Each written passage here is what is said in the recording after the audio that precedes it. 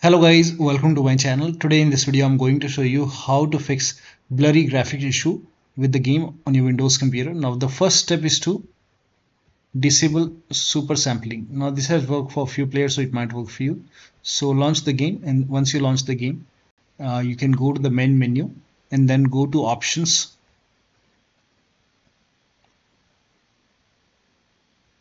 Now go to options and then go to graphics.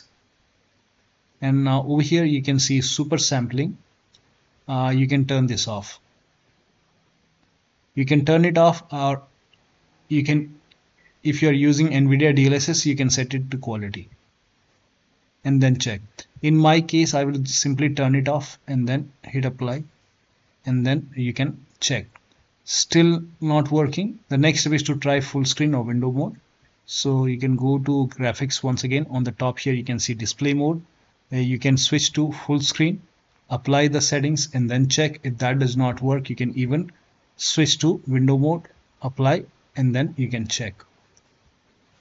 Next step is to, you can go to this option in graphics settings. So go to this option. By default this is set to default TAA. You can set it to FXAA and then hit apply and then check. Still not working. Next step is to make changes in the Engine.ini file. Now for this, close the game if the game is running, and then open File Explorer, go to this PC, open C drive, open users folder. Now open your username folder and then open saved games folder, open Crime Boss folder, Steam, saved, and open the config folder, WindowsNoEditor. And over here you can see engine file. Make a right click, or you can simply make a double click. Scroll down at the very bottom. You can paste this entry. This entry is provided in the video description. So copy till here and then go to the engine file, and then at the very bottom you can paste this entry and then go to file and then click on save. Now you can close this. Now make a right click and then go to properties and then put a check on the box which says read only, hit apply, click on OK, and then you can launch the game and then check.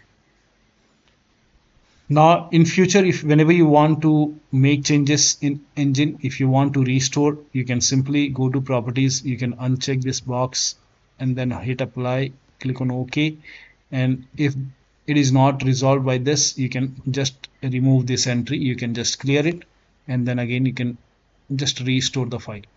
But putting this entry in the Engine.ini has worked for many players, so it might work for you.